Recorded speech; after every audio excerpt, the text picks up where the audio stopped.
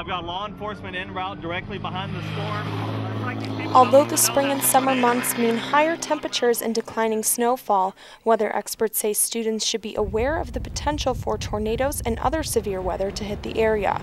U of I sophomore AMELIA MUGAVERO says she's always the first one to act in a tornado watch situation, and it has saved her life in the past. She urges other students to take the same precautions. I just think like some students take it for granted. They'll be like, oh, it's not going to hit us, oh, it's not like going to affect us.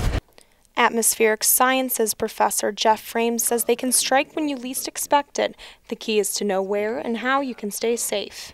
Campus is very big. It's composed of dozens of different buildings, and each building has a different designated safe place. And if you spend a lot of time in a certain building, it's your responsibility to go and check the designated safe place for you to go. In the event of a tornado, Frame says to stay away from doors and windows, as well as get to the lowest possible place in the building you're staying at, and preferably a bathroom. Be concerned and be proactive. Put yourself in a position to get the warnings.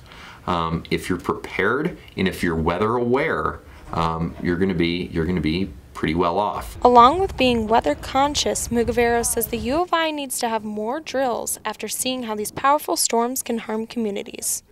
They're pretty destructive and devastating and can affect a lot of people at once. In Champaign-Urbana, I'm Jessie Goddard, UI7 Newsbreak.